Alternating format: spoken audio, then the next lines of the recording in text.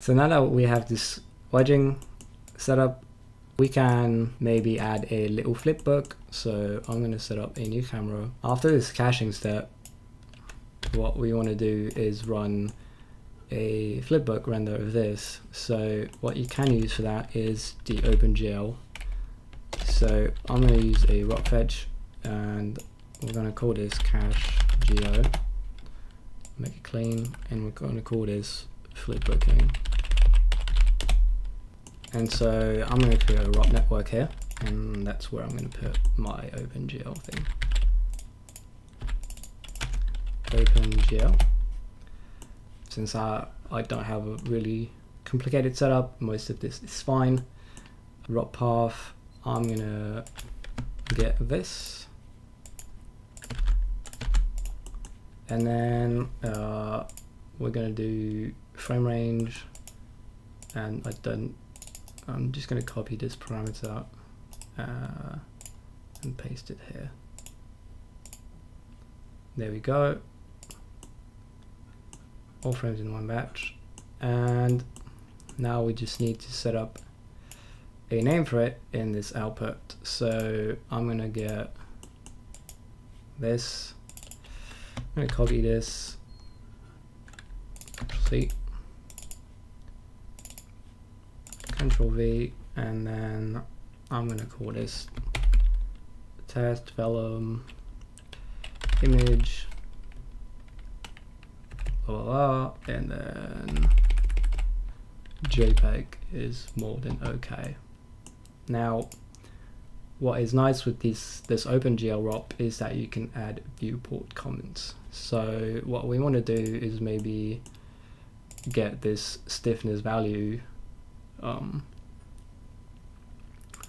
in here. So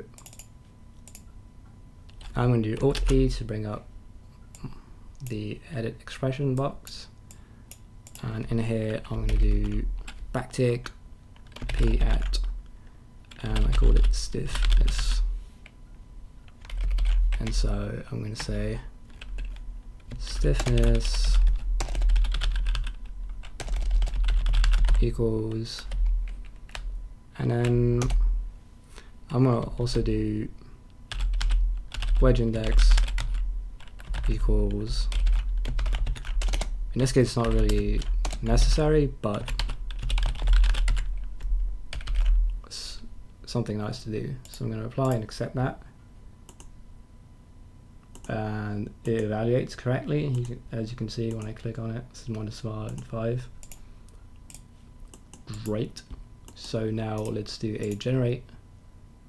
I get a warning, multiple work items list the same file as their output. Yeah, so we want to do single frame here, because obviously we don't want to do a frame range, because otherwise everyone is going to cook a bunch of times. Frame 1 is going to cook frame 1, frame 2 is going to go cook frame 2, etc. And it's going to be nice. Let's cook this and see what happens. Actually, what I should have done, this is, because this is going to run when the flipbooking is going to cook, this is going to cook every single time.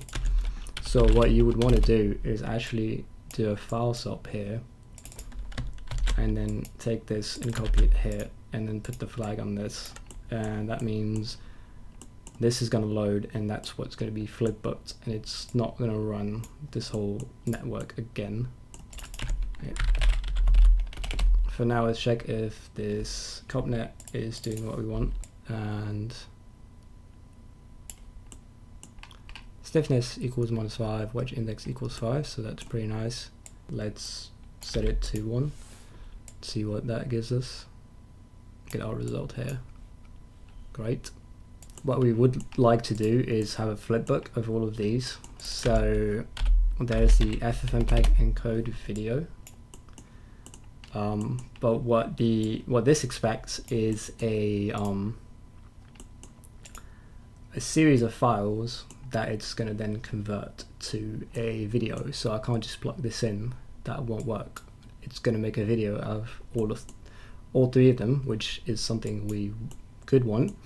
But I want a video per wedge, So I can partition by index. In this case, it's actually I want to partition by this new index. So what I want to do is partition by attribute, if I can type, which is this guy, and I'm going to plug this in, and the attribute is going to be new index. Now when I generate this node, I should get 3 partitions like I did over here, and it gives me exactly what I want. So now that I have this, I can plug this in, and we're going to call this video, and run that.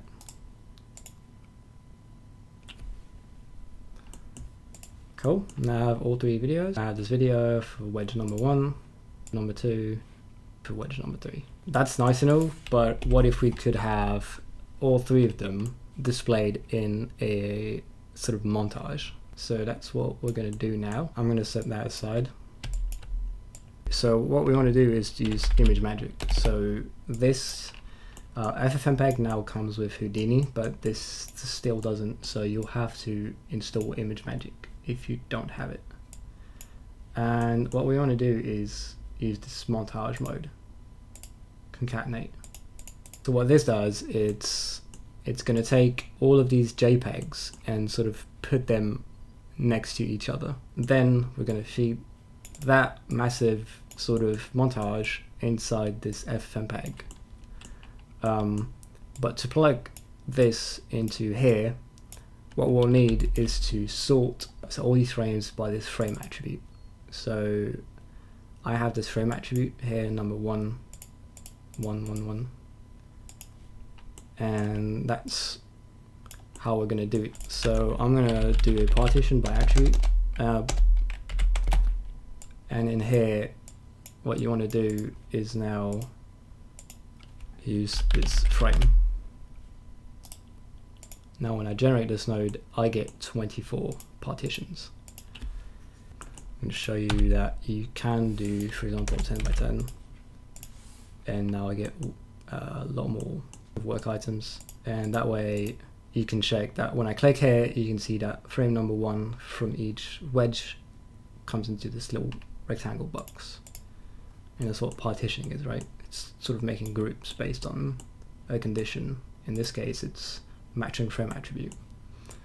So now we're going to plug this into this image magic, and I'm going to call this montage dot, and we can use this frame attribute here, or we could use $F, but I guess this is sort of cleaner. See, capital F.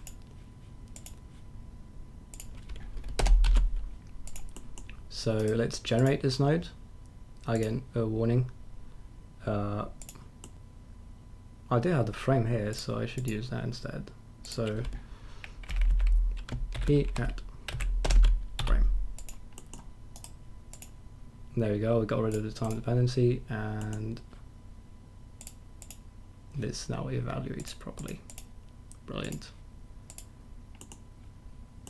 And now this will give me a JPEG with all 3 images stacked next to each other. And I'm going to take my friend FFmpeg and just do video montage, generate this node, and this is not what I want, right? Because it's going to generate 24 videos. That's not cool. Wait for all. Generate node. Now I get just 1. Cool. So what wait for all does is that it waits for all the stuff to be cooked, then puts it into one partition, and then I can feed that into the FFmpeg encode. So we're here, and now we can cook this node. Wait for is going to wait for image magic to be done, and then that's going to be fed into the FFmpeg encode, and it's going to make my nice little montage. Okay, so that's done. So let's have a look at our result. So now we see that we've got all three wedges. We've got our wedge index and our stiffness in the top left corner there. So you can see stiffness is max, it gives you this result. Stiffness is 5, gives you that result, -5. And that's how you can do the montage with ImageMagick and FMPEG. Yeah.